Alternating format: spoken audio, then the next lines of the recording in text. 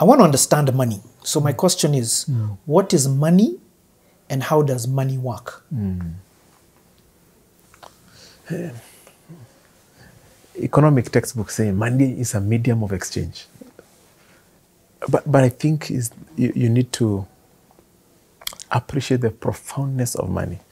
And it reminds me of a conversation I had from Elon Musk. And he said, money is an exchange.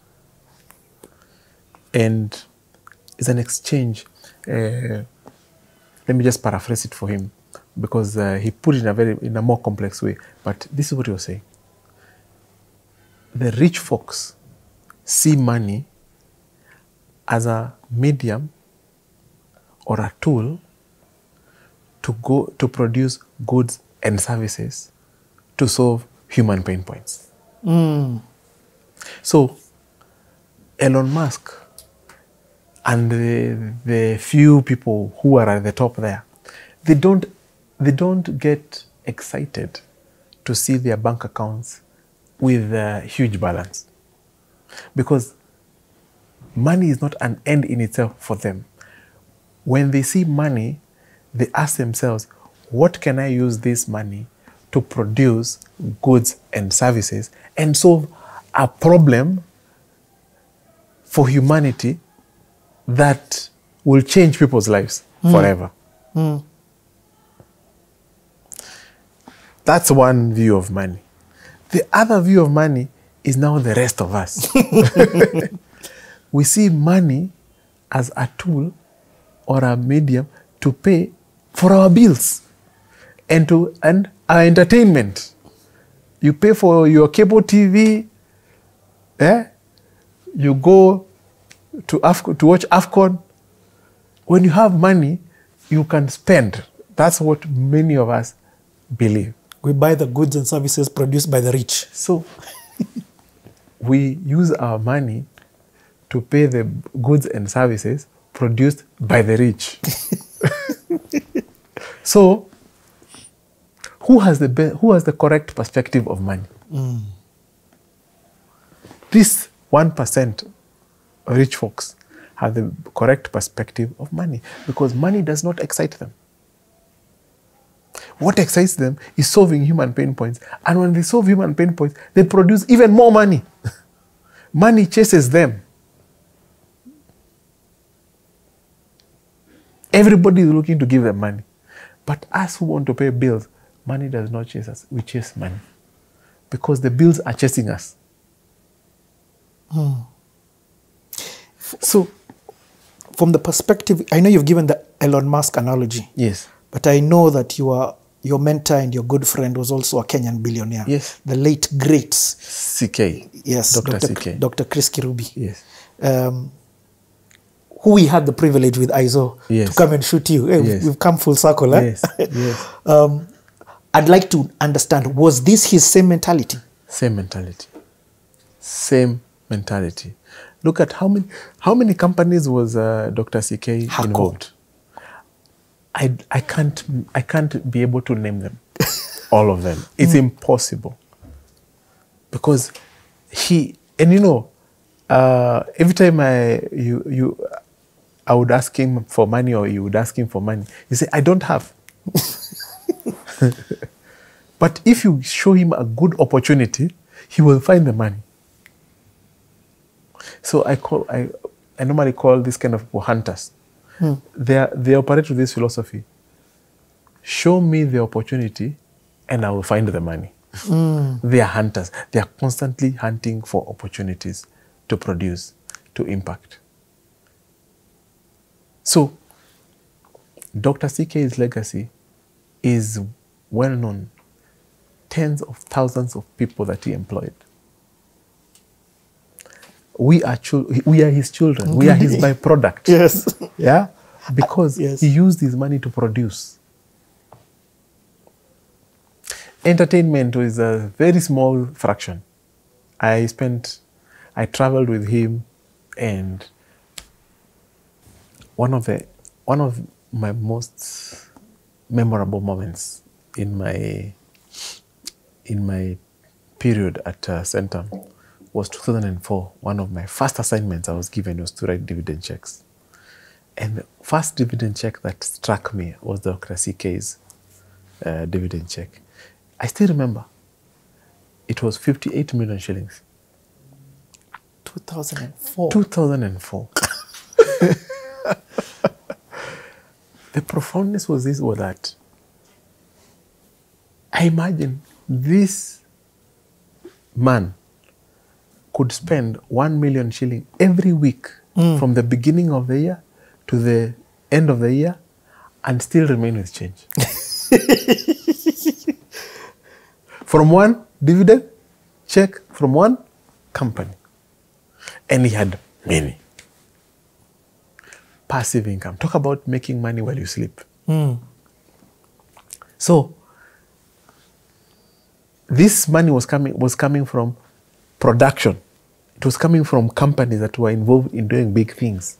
Harco is doing what it's doing. DHL is doing what it's doing. Centum doing what it's doing. Smart doing what it's doing. Capital doing what it's doing. Buyer doing what it's doing. Other Capital doing what it's doing. Production. So, if you look at the bank account, the bank account might look like just yours and mine.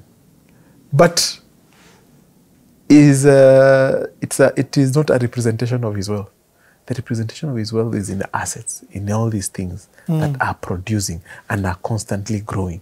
So his conversation every day was always with people who are running these businesses and solving problems, unlocking, clearing the paths for them so that they can be able to grow their businesses. And they grow their businesses, they grow the cash flows. When they grow the cash flows, they pay better dividends. More money comes to him. More portfolio keeps growing. And as the portfolio is growing, more opportunities are coming. He's grabbing more opportunities. And it's a cycle. So how do you look at money? Money is a game. Money is a game. Money is not about going to the best hotels, holidays, and all these things.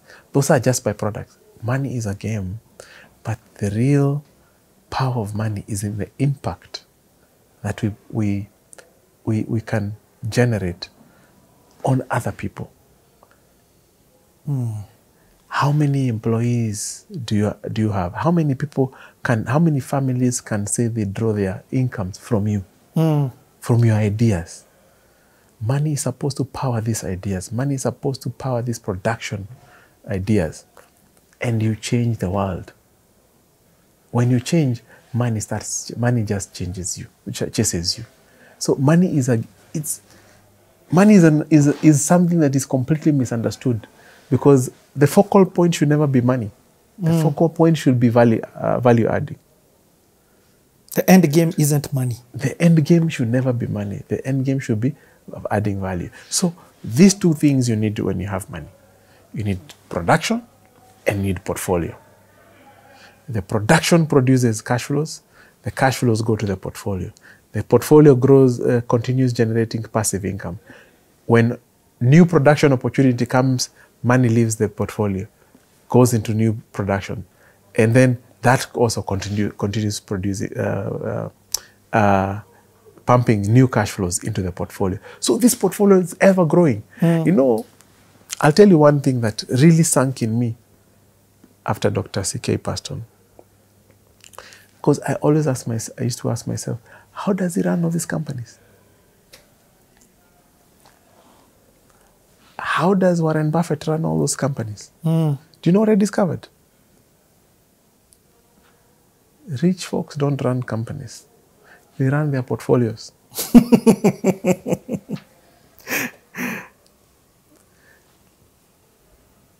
Dr. CK always used to look at how much cash flow is coming from these companies into his portfolio. So the companies that are not bringing cash flow to his portfolio, there is a problem. There is a problem. So he will make a lot of calls there. But the companies that are okay in producing cash flows, he'll call and say, keep going. But what is he guarding? His portfolio. His portfolio. Warren Buffett does not run all those companies. It is management that run all those companies. There is only one thing that concerns him. How do all those companies associated, how do they impact his Portfolio. his portfolio? He's an allocator of capital. He does not run company. He's not even does not even consider himself an entrepreneur like you. He likes entrepreneurs like you because you produce cash flow for him. So he runs one business, and that's why it is so simple. Dr. CK, you tell me something very interesting. Pius, follow the bee and you'll find the honey. Do you know what he meant by that? Follow the cash flows. You'll find the best businesses. The best businesses always have the best cash flows. And you find those businesses with best cash flows, they're the best investments. Because they build your portfolio. Because they build your portfolio.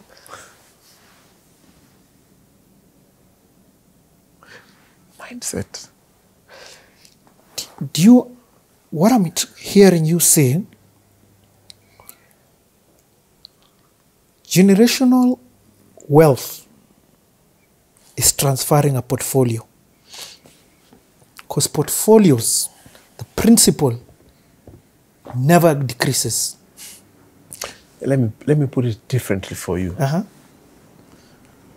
You've almost gotten me to parting shot. You know, Esther, your children will never inherit CTA. Your children will never inherit all the businesses that you own. They will inherit your portfolio. Because they are not you. They cannot run CTA. They cannot run those institutions like you. And in fact, they will not even be interested. But what they will be interested in inheriting from you is your portfolio that you have created out of those businesses, which is run by Nabo Capital. Which means also it will not be demanding their time. So it is the cash flow that comes from your portfolio that will be of interest to them as they pursue their own purposes, earthly assignments. Yeah? As they travel through the world, the best inheritance you can give your children is not assets, it's passive income or cash flows. That's the best that's the best inheritance you can ever leave to your children. Let the businesses be run by professionals. Let CTA be run by professionals. Let everything you get be run by people who have the same assignment as you or related to you and are passionate and have the expertise for it. Don't change your children to be you. So, the best inheritance you can ever leave behind to your children is passive income, not assets. And do you know what happened? I've discovered, because I deal with all of these people, wealthy people. When you are asset poor and cash, when you're asset rich and cash poor, and you leave that as an inheritance, the first thing that your children do sell off the assets. To sell off the assets. Be like, what was dad thinking? And dad at the time could have been trying to think with the time. With the time. So at that time, this, for example, a land piece in the middle of nowhere or in his shags was wonderful for him to leave to you because we're coming back here. That is you know, we must change our mindset from a mindset of poverty to a mindset of abundance. From a mindset of scarcity to a mindset of abundance. This thing of owning land that produces nothing is a poverty mentality. If you own the land is not adding to the portfolio. Yes, because what does economics say? Land is a factor of production. So if land is not involved in production, that's dead asset. So even to you, whether you are born 100 years ago, is still the same principles, and you're not doing well. So the true barometer of a good portfolio is the cash flow it generates. The true barometer of a good asset is the cash flow it generates. In fact, any asset that removes money from your pocket is not supposed to be called an asset. So, it's liability. called a liability. So if you have a piece of land and you have to have security, gardeners, who, and it brings nothing into your pocket, that is a liability.